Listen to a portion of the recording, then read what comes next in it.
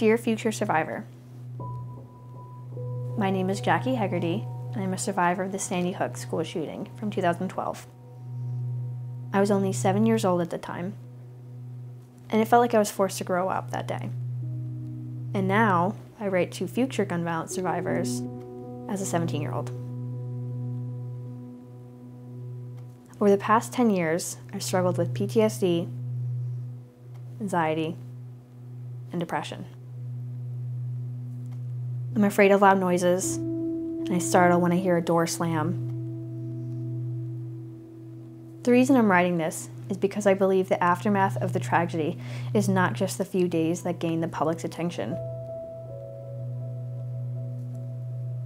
It's the years of mourning, grieving, and processing.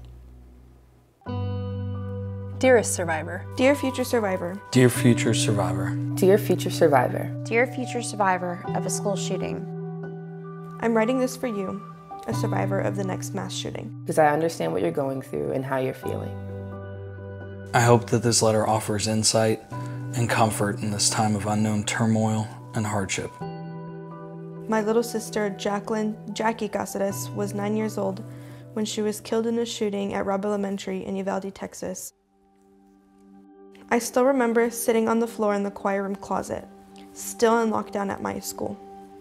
I remember being told that Jackie had passed, and everything was a blur after that. My name is Heather Martin, and I'm a survivor of the shooting at Columbine High School in 1999. I escaped physically uninjured, but that only increased my feelings of guilt. I went off to college, and I didn't want to tell people about my story because I was scared of their judgment. I ended up dropping out, developed an eating disorder, and dabbled in recreational drugs to help me cope and escape.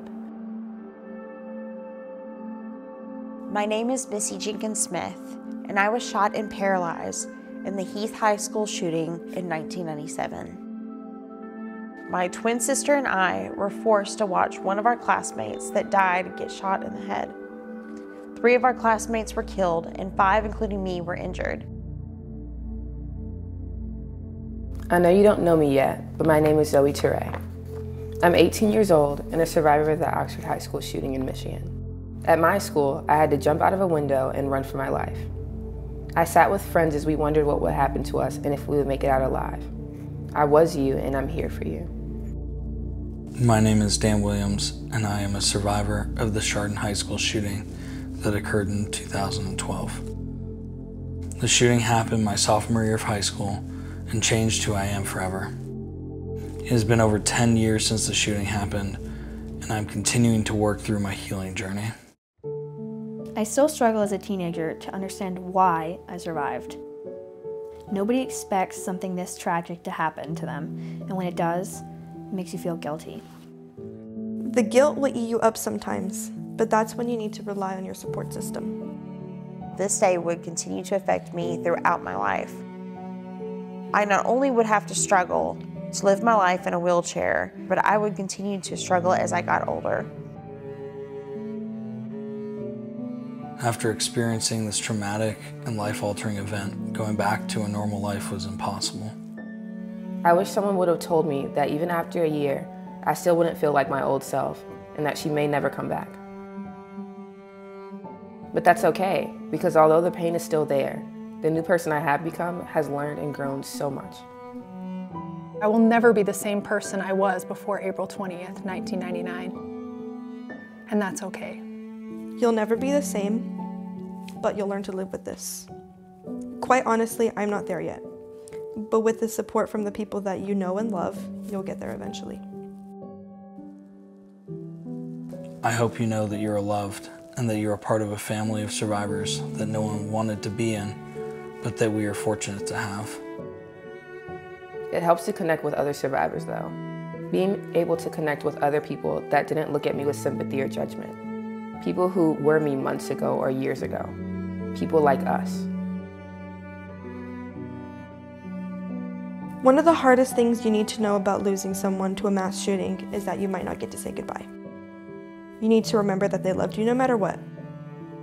No matter how many fights you have, or if you didn't say I love you enough. They know you did.